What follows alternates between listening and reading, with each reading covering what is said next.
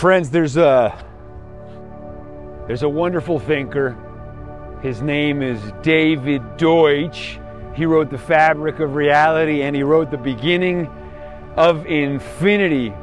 And he has a TED Talk that is a grand summation of his ideas, of his earth-shattering vision. It's called Chemical Scum That Dream of Distant Quasars.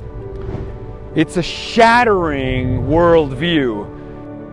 Increasingly, it has become in vogue to dismiss humanity as merely chemical scum, a pale blue dot suspended in a sunbeam. We are nothing. We are but a grain of sand in infinity. We are something to be dismissed, nothing but chemical scum in a cosmos of such scale that it simply reduces us to a kind of cosmic ash of nothing.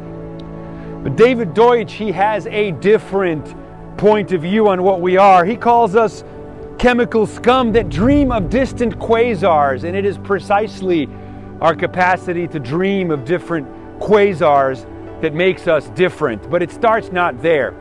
It starts actually with the following idea. In the early universe, everything we can see when we aim our space telescopes into the past, in the early universe, big things, dumb big things, affect little things. Stars affect planets and so on and so forth. Big dumb things affect small insignificant things. Except for us. See, life is different. The beginning of life was where suddenly little things could now affect big things. The beginning of life and what became photosynthesis meant that suddenly plants could change the surfaces and compositions of a planet. Small things could now change big things. The emergence of humanity, the harnessing of energy, increasingly sophisticated means to harness energy means that small things like us can now affect big things.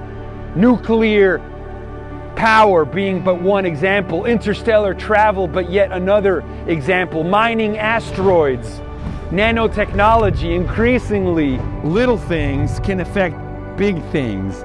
And the destiny of the universe inevitably, as exponential technologies continue to compound and we can increasingly shape matter, the world becomes subject to our willed intent. The cosmos becomes a programmable medium.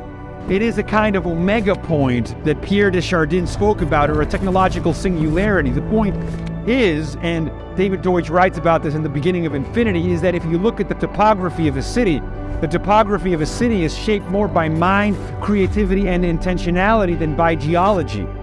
The analogy is clear. Increasingly, mind, the compositions, the chemical scum that makes up our mind, can shape star systems. Little things can now shape big things. So the chemical scum that dream of distant quasars have a role to play in the universe. We can orchestrate the songs that sing the universe, as Marshall McLuhan wrote. And I think this is a very optimistic narrative because it invites us to look beyond what Edward O. Wilson described as our Paleolithic brains and our medieval laws, because we have, in fact, as he says, godlike technologies. And so the destiny of our species ultimately is to spawn infinity, an intelligence explosion, a creativity turning itself inside out, the imagination summoning its own literalization. This is the scale of impact in which David Deutsch invites us to participate in. What a reason to get out of bed in the morning, to become star makers, to become Imagineers, to become star makers, to become Imagineers. This is our interstellar destiny. The chemical scum that dream of distant quasars. We're about to render ourselves whole and then render ourselves holy and impregnate the cosmos with mind. And impregnate the cosmos with mind. Thank you, David Deutsch, for your ambition. Thank you for listening. Let us do this, friend. Let us stand up for what is now possible. Let us have the cosmic ambition. Let us have the audacity for our imagination to summon its own literalization. This, friends, is what David Deutsch calls the beginning of infinity.